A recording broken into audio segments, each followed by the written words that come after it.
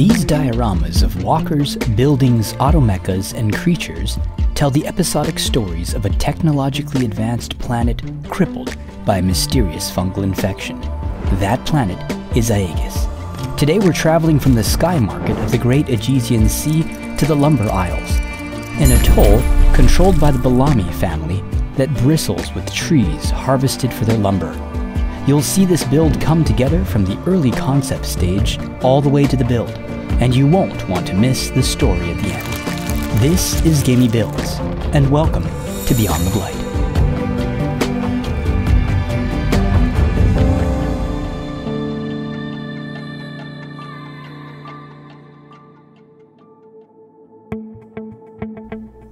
For a while now, my audience has been clamoring for a collaboration between myself and some of the crafting heavies here on YouTube, specifically Boylei Hobby Time. So a few months back I reached out with the idea and was surprised when he said yes.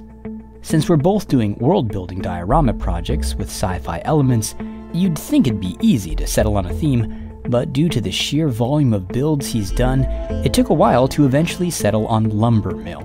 And while that may seem rather mundane for a theme, I've come to realize that I'm fascinated by the more pedestrian aspects of fictional worlds. For example, while most people watch Star Wars for the Jedi or the bounty hunters, I honestly got the biggest kick out of just seeing a toilet in the Mandalorian ship. To me, it's these tiny, thoughtful details that really breathe life into a universe. What do the inhabitants eat? What's the language and culture like? And where do they poop? So on the subject of making logs, I was happy with our lumber-centric theme. However, since I just assembled a building in my previous video, I decided to make this mill mobile. By the way, Boylei Hobby Time and I also reached out to Bill Making Stuff to join this collab, but unfortunately, he'd already made one. Still, Boylei's take on this theme is unsurprisingly awesome, so check his build out next. Once all the pencil lines were down, I cleaned off my workbench, then got to the inking stage. I used brush pens for the main outlines and heavier shapes, and felt tip nubs for everything else. I found the results unexpectedly adequate, and that felt pretty good. For the watercolors, I first painted all the rubber boot joints with a cool gray. I then chose various reds for the mecha body, which I thought would contrast well with any greenery in the final diorama. And since this terrifying machine is meant to be sulking through the woods, mowing down trees, you'd probably want it pretty visible. And so, with the concept firmly established, it was time to get building.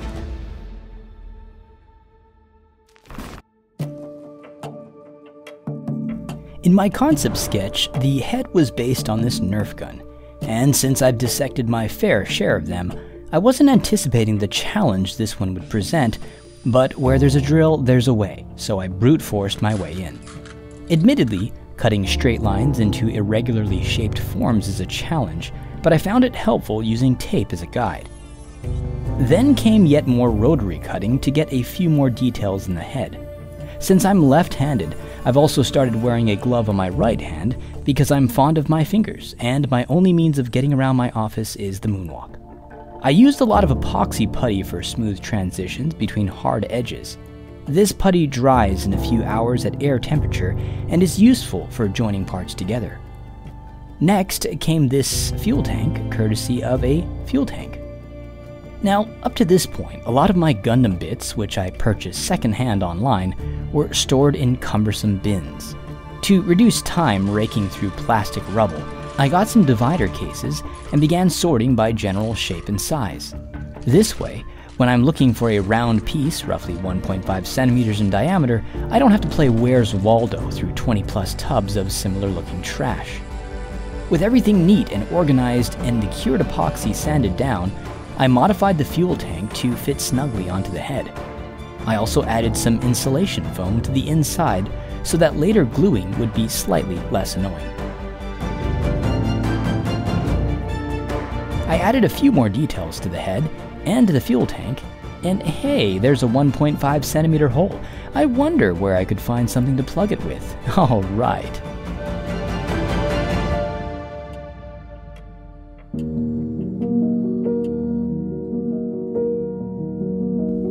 One method that really helped with the construction of this build was an armature, made from a tiny block of wood and armature wire. Not only did it better help me to clearly envision the final form, but it also made balancing and stabilizing the figure much easier. With the hip joints in place, it was on to fleshing out the body, which mostly meant finding the right shapes to fit together to hide the wooden core. This is always the most tedious part of a complex kit bash project because the possibilities are overwhelming and it's easy to second guess every decision. But what I've learned is that the best option is the one that keeps momentum on the project going, and that even subpar build decisions can usually be fixed or transformed later on.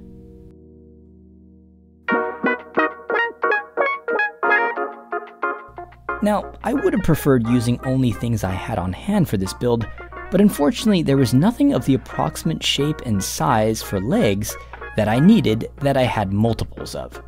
This is one of the challenges of kit bashing a mech in particular. You need doubles of practically everything. You'll see me fake this a few times out of necessity later on, but for the most part, I tried making the two halves as symmetrical as possible. By the way, these toy guns were purchased from the Dollar Tree and were an absolute joy to work with. As with the fuel tank, I added XPS foam to the interiors so that the armature wire later added would be secure and strong. And it was around this time I received a package from Temu. Temu contacted me a few weeks ago offering to sponsor a video, but I explained I wanted to actually use their services first. I'm a big fan of AliExpress, one of their main competitors, but I have to say that after this first purchase, I haven't used AliExpress again. And Temu's selling point for me is the amazing ship times, competitive prices, and wide range of products. Amazingly, some of the orders I've since placed have even arrived faster than Amazon orders.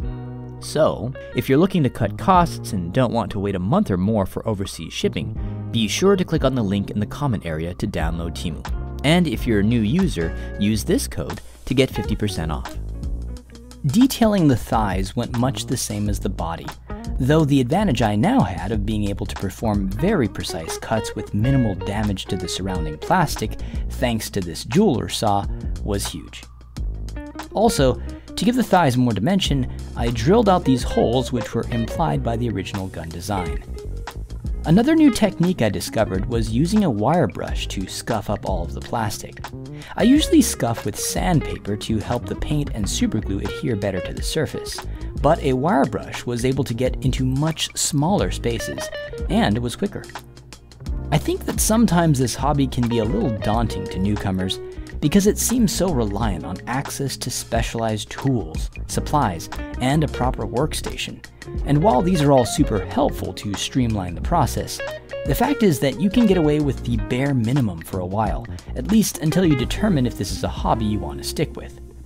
As an example, I built this floodwalker about a year and a half ago, with a fraction of the tools I have now. I still really like the concept though, so I'm thrilled to bring the design to a new medium with these gorgeous screen-printed t-shirts. I collaborated with another artist for weeks to get the design just right, and I'm proud of the results. As always, I'm using soft, high-quality inks to print my shirts so that they don't feel thick and rubbery against the skin. I've also listened to your suggestions and printed a whole line of posters, plus some new stickers. So check out gameybuilds.com while the shelves are still stocked. I had a surprisingly difficult time finding the right base form for the lower legs, but eventually I settled on these Tic Tac containers. I marked the cut with some tape, then made the cut with a miter saw, instantly making the room smell like a candy store. The labels were removed and the plastic cleaned with some Goo Gone, and as with everything else, some foam was glued in for rigidity and a mounting point for the armature wire later.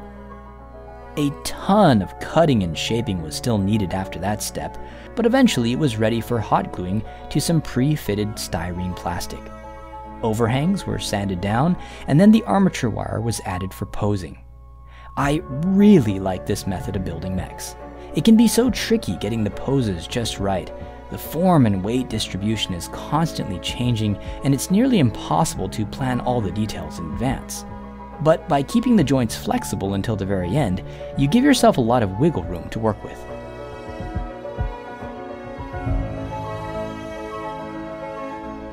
Model tank treads were used quite a bit on the mech, first on the shins, then on the backs of the knees. Motorcycle parts also came in super handy for adding bulk and visual interest to the calves. During this build stage, I spent a lot of time finding pieces that would mimic organic musculature, particularly that of a bipedal dinosaur. I thought that using these forms would result in a final design that was easier on the eyes, as the parts would harken back to comfortably familiar shapes. Another consideration for this build was in creating strong, durable joints that would have the auxiliary benefit of making structural sense. The feet were one of the trickier parts of the mech to build, simply because I didn't have enough similar pieces to create each of the toes, so I had to get creative. I played around a lot here with actual Gundam model feet, which connected perfectly with the legs, but the result looked awkwardly large, kind of like clown shoes. So it was back to the drawing board. In the end, I removed the middle toe completely, which looked a lot better. I then added some die-cast Y-wing parts, an option made possible again by my lovely new jeweler's saw, and I also added these model AT-ST bits. Once the feet were attached, I added further details with these wire paper clips, bits of chipboard, and armature wire.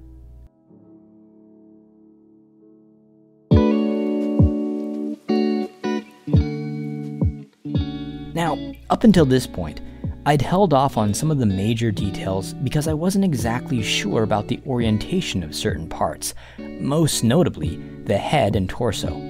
In the end, the head was flipped upside down and rotated 180 degrees, and once that was decided on, I added the front-facing lenses, and the gluing tread inside the head for the logs to ride on. I went ahead and airbrushed the interior black here, since there would be no way to get to it later. And then it was all covered up with a TIE Fighter wing and a Gundam skirt. Nailing down the orientation of the head helped to decide on the orientation of the torso, which was also rotated. A single 2mm armature wire became the connection point to the head and was wrapped in aluminum foil and then a thick layer of epoxy sculpt.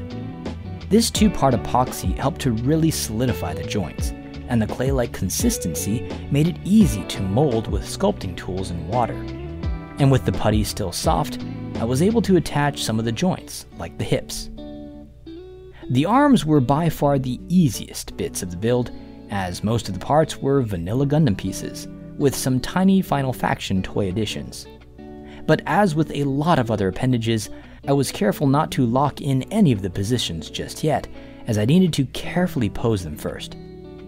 The next step was to prime everything. I used to just use regular outdoor spray paint for this, but I highly recommend using a spray brand meant for models, as it applies much finer, dries faster, and leaves a perfect texture for painting later. But before that could happen, I attached the thighs and lower legs, temporarily mounted them to the foam base, then sculpted the faux rubber boot joints, again with epoxy sculpt.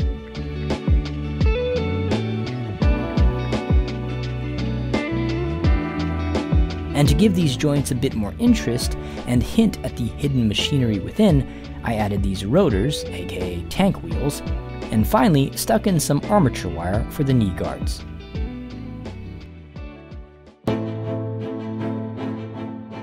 Now, my blender skills are nowhere near good enough to sculpt a human figure from scratch, but fortunately, I was able to find this soldier STL on Thingiverse from Jimmy. After deleting the unwanted meshes, I created an armature and named all of the individual bones. Typically, armature is used for animation, but it's also a great way to change the pose of pre-existing 3D models, which is what I did here. This was a tedious process, which involved manually linking different parts of the mesh to each bone, but once everything was set, it made posing a breeze. Of course, the mesh gets pretty ugly when you're stretching and skewing like this, so I had to later go back in sculpting mode to smooth some of the features out. I then imported this Gatling gun STL, made a bunch of modifications, added some handles to the front and back, and got everything positioned just right. I also added a mask and a hard hat, and voila, I had a 4-inch lumberjack. As with the rest of the plastic bits in this build, I scuffed the 3D figure up with a wire brush, which also helped to get rid of some of the print lines. Epoxy sculpt was then used to fill in some of the misprinted areas, like this gap in the sleeve. And then I sculpted in some extra details like the man's belt.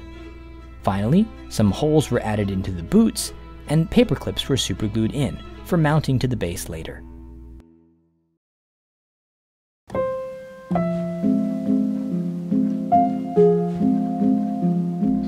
After marking the position of the mech feet and human figure, I traced out the general shape I wanted for the base, then trimmed it out with a hot wire cutter. I then drilled holes for the trees I'd soon build. To complicate matters, I also wanted my lumberjack to be using a beam saw, which is a particle accelerator technology used to cut down trees on this planet. That meant I needed to hide some wiring for the LED filament in the tree trunk. The other end of this wire had to be hidden in the saw itself, so I fed some electrical wire through and hid the back end in this silicone tubing, which will serve as a cable powering the device in the fiction of the diorama. The tiny hole in the middle of the tube allowed the electrical wire to sneak out of the bottom and through the base into the electrical circuit, which I built on the underside by sketching everything out, then using a wire cutter prong to carve a series of trenches into the foam. The battery was added and everything was soldered together. To give the terrain more dimension, I also added this rocky outcropping. I then mixed up some plaster of Paris and used my rock mold to make a bunch of rocks. I then made some lumpy texture paste with plaster, water, and some scraps from my paper shredder. This also served as a nice way to keep the rocks in place, though I really should have added some glue into the mix as well. My previous attempt at pine trees left a lot to be desired, so I tried a new technique here, which I got from Jordy Crafts. I first carved and roughed up some pine dowels, then drilled a ton of holes in them, spacing them out a bit farther as I worked my way to the bottom. I then stuck 2 strips of wire into my drill, sandwiched a bunch of unraveled twine between the wires, then added the tree, then more twine, and finally wound the wires together for a very convincing pine branch result. To finish it all off, I trimmed the excess wire, then added a bit of hair wax to keep the twine in place. Finally, I gave it all a haircut. And with the exhaustive 4-week building process finally complete, it was time to move on to the painting and the short story. Please note that this story happens decades before any of my other stories set on Aegis.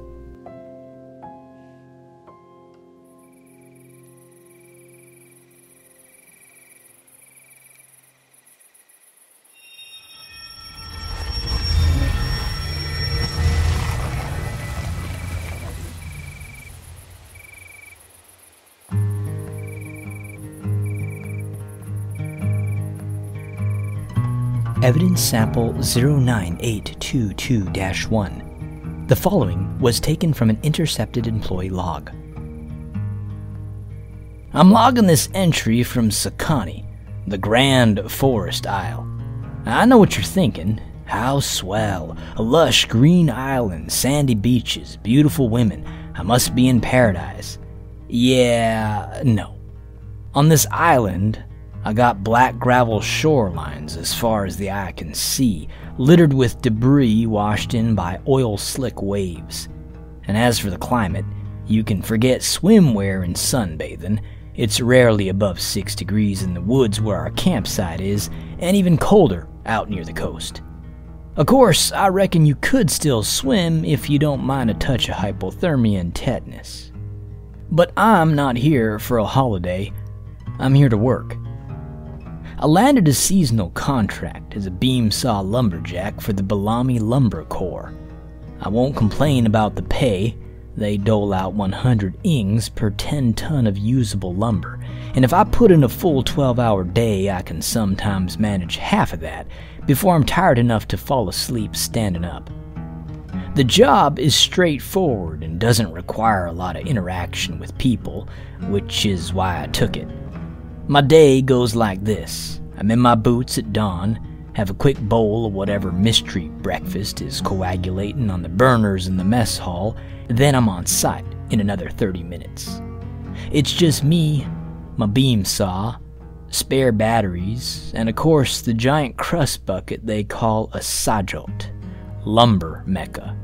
As stupid and as slow as these things are, I also couldn't do my job without one of them. They hold the trees steady as us logheads hack them down at the base with our beam saws. They shove whatever's usable into their gaping saw-hole mouths and produce, you guessed it, lumber.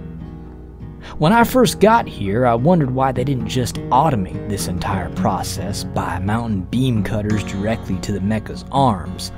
But then I remembered that a 4-ton tree-eating machine stampeding through the underbrush shooting lasers from its wrists is possibly the worst idea ever conceived. These machines are dangerous enough as is. They don't pile the planks up as they produce them. That's part of our job. Instead, the planks fly out the back of the Sajot's head in a rapid-fire barrage of wooden missiles. Let your mind wander while on the job, and you might find yourself in a sudden game of try not to get impaled. That's why we're all wearing enough armor plating to start picking up signals from the satlink. But that's not even the worst of it. All that stuff I knew about when I signed up. What they didn't tell me was that there's some kind of fungus growing on the west end of the island. The Lumber Authority won't answer any of our questions about it, and the official line is that it's just some rare fungal species only found on this island, but some of the workers here apparently have gotten sick from breathing in the spores, and a few of the old-timers swear that 1, it wasn't here when they first arrived years ago, and 2, it's spreading rapidly. At base camp, they've got this giant map of the island, with a dotted red line cutting off the left side. Anything within that line is referred to ominously as the Blight zone, and it's mandatory to mask up if you're working there. Now, it's uncomfortable enough lugging around all my equipment in heavy chafing armor, but adding a sweaty respirator into the mix is even less appealing than going for a dip in the freezing oil cesspool they call an ocean. However, they're offering bonus pay to anyone willing to work in the Blight Zone. The arborists tell us that for whatever reason, the trees in that area are growing twice as fast as normal, and the trunks are thicker and hardier too. That means rare, high-end lumber that'll no doubt end up as some Royal Snot's recliner or bookshelf. So, I think I'm gonna sign up for a shift. I won't be alone. One of the workers that ferried in with me, Zarn, is signing up too. So at least I'll have some company out there.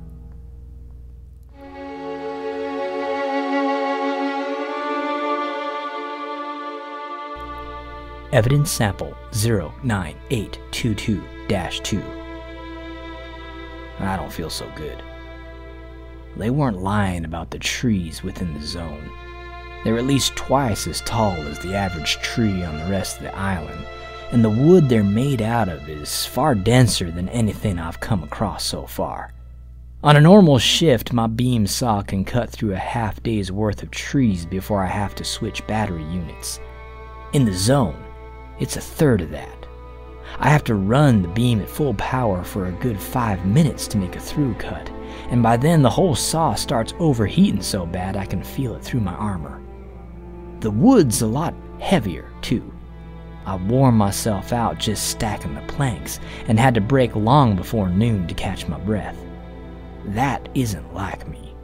Also, wearing the mask is unbearable.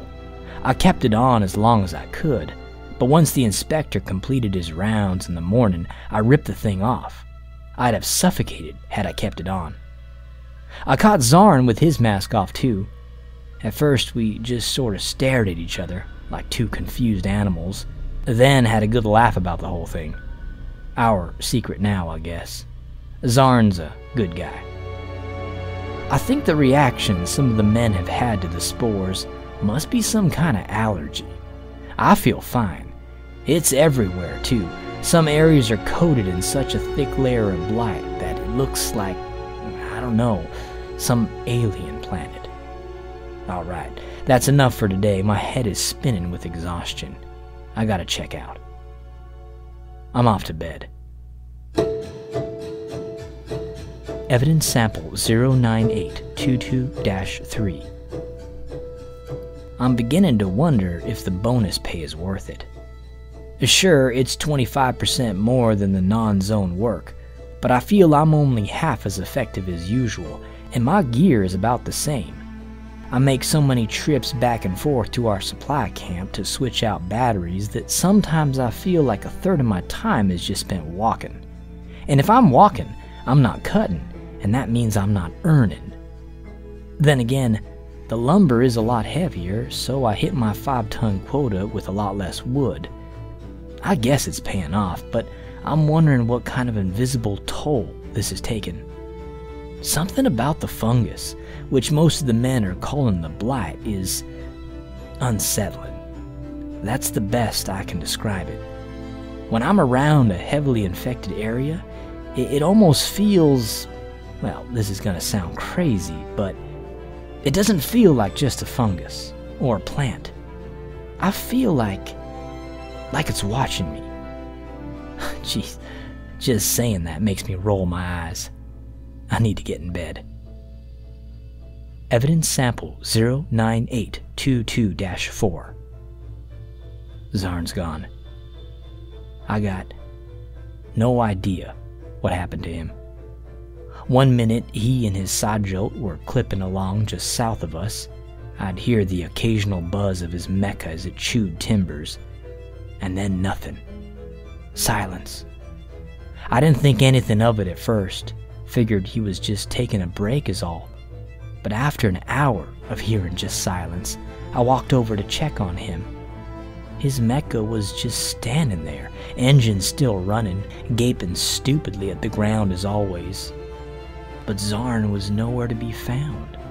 I searched for him myself until late in the afternoon. I didn't want to call in the disappearance at camp because any search and rescue parties sent out get deducted from our pay. But finally I gave in as the sun was beginning to set. What happened next was real weird. Some guys I've never seen before sat me down and asked me all these questions. What I'd seen, what I'd heard, if Zarn had been wearing his mask, had he been acting strangely, that sort of thing. I answered everything as honest as I could. Well, except the mask bit. I didn't want to get him in trouble in case he shows up. In case he shows up, listen to me, talking like he's already a lost cause. My head is spinning. I need a drink.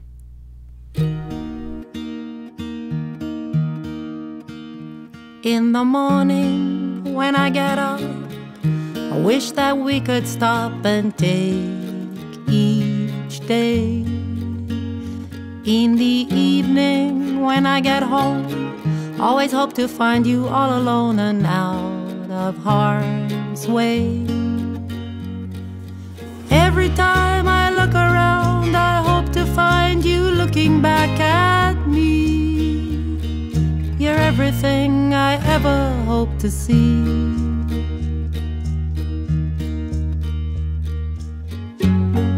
Thank you all so much for watching, and to Boylei Hobby Time for joining me on this collab.